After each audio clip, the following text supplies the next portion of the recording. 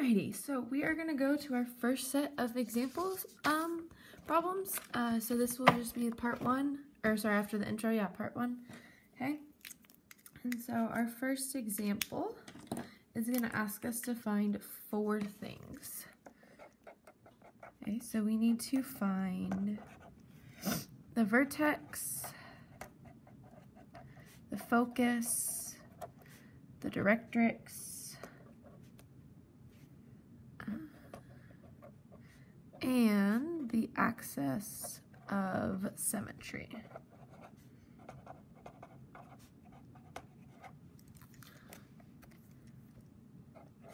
Okay, so we have x minus 3 squared equals the quantity y plus 4. So I want you to just look at that, take 2 seconds, and let me know if it's going to be a parabola that's going to face up and down, or if it's a parabola that's going to face left or right. And then after you thought about up and down, or left or right, then think about whether it's a positive, so it's going to go up or right, or if it's a negative, so it's going to go down or left. So go ahead and pick which kind of parabola is this. All right, hopefully we said up. That is the correct answer. So the reason why I know it's up is because my x term is squared. So remember, x squared is like the parabolas you've always learned about. And those parabolas go up and those parabolas go down. The reason why I know it's positive, it's kind of slightly tricky here. Hopefully you notice there's nothing in front of the yp. That should have been right there. And this space is always a 4p. Okay, the 4p tells you whether that's positive or negative. Okay, and so in this case, what's not there is really a positive 1. So I know since it's positive that this graph is going to be going up. All right, so our first step is to go ahead and to find the vertex. So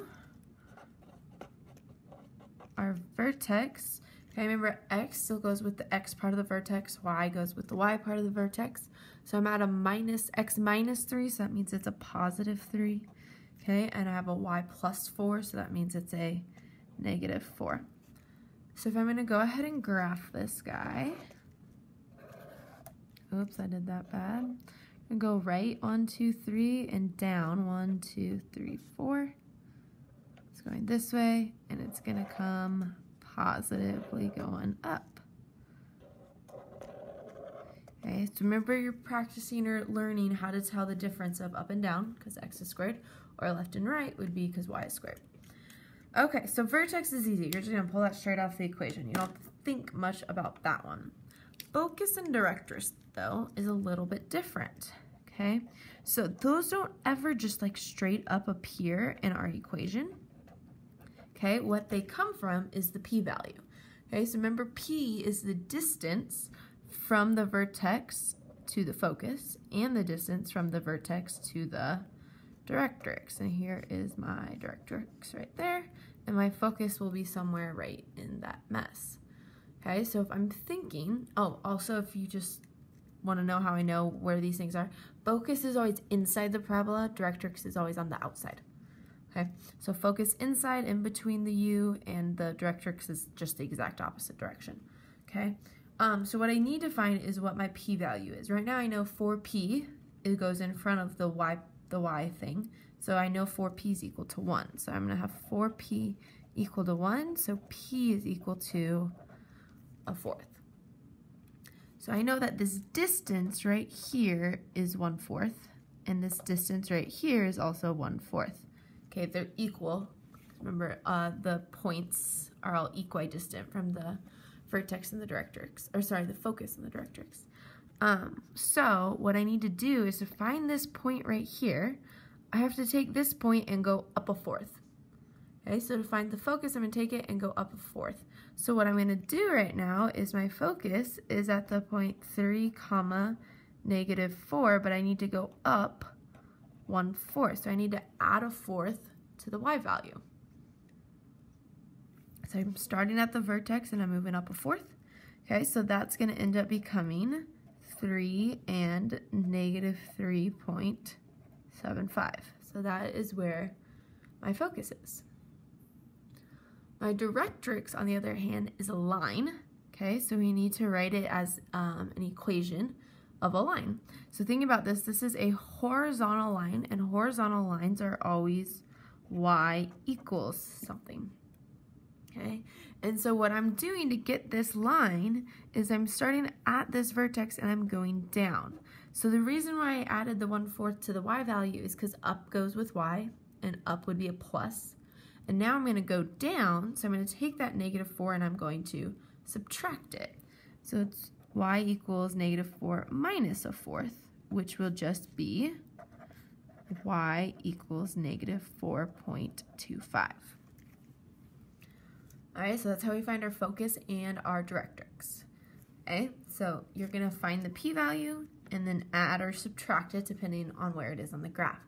I would always highly recommend sketching a picture of what the parabola is, or if you can do that mentally in your head, that's fine, but just knowing how to get into both of those, okay, off the vertex. You have to know where the vertex is and then you can find it.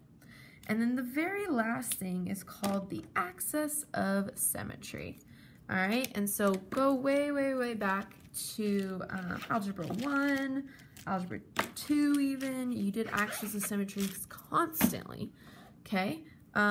Take a second and type into Edpuzzle what you think the axis of symmetry is.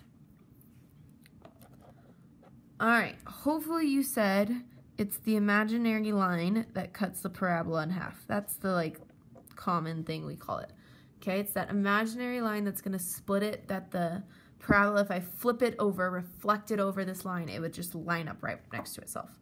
Okay, and so how we're going to just find this is it's going to go straight through the vertex. The axis of symmetry goes through the vertex. Okay, and so what I care about now is the directrix was a horizontal line, so it's y equals. The axis of symmetry in this case is a vertical line, so I know it's going to be and x equals. And right now, my x value is going right through 3. That's where my vertex is at. So it's x equals 3. Okay. Now, be very careful, because this example was an upward or downward facing parabola, would have very similar ways to do it. Axis of symmetry is always going to be x equals, directrix will be y equals. The focus you'll be adding or subtracting to the y value, things like that. What we're going to do now is an example of when it's no longer up or down, it's left and right. And so things are going to change slightly, but if you draw the picture, nothing changes. You see it visually just the same as you would before. Okay, so we'll go ahead and go to another example, and we're going to do the exact same thing. Okay, so we have y minus 1 squared equals 2 times x plus 5. So looking at this, hopefully you notice, oh, y squared here. So that means I have a left or a right. I'm going to go find where my p-value would be, and it's going to be right here with a 2. So that's a positive 2. So that means I went a positive between left and right, which means it's going to be right. All right, so let's start with our vertex. Be careful this time. Remember that first part, the x value of the vertex goes with the x value here. So I have x plus 5, which means it is a -5, and I have a y minus 1, which means it's a positive 1. So we're going back 5 and up 1. So 1, 2, 3, 4, 5, and up 1, and we are opening to the right because our p-value is positive. Okay, so focus is somewhere in this mess, directrix is outside over here somewhere. Okay. Alrighty, so what I know is I need to solve for p, and so this little mess right here is what 4p is equal to. So I have 4p equals 2, so divide by 4, and p is 2/4, which is just 1/2. So I know by definition from my vertex to my focus is 1/2, and from my vertex to my directrix is 1/2. So let's start with the focus.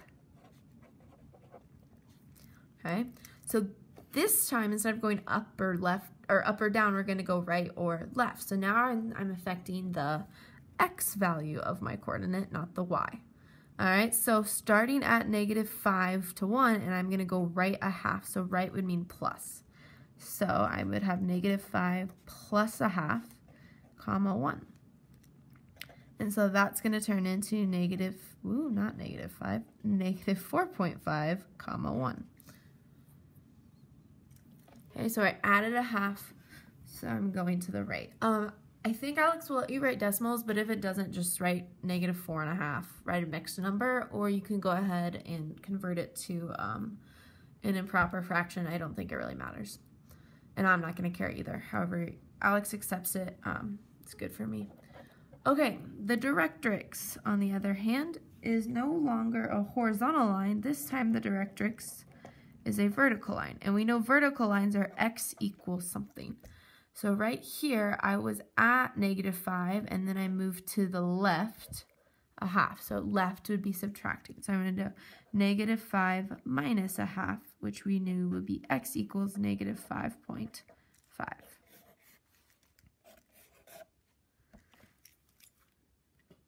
All right.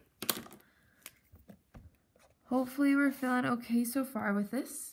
All right, the next thing we need to do is, just last thing, is find the axis of symmetry.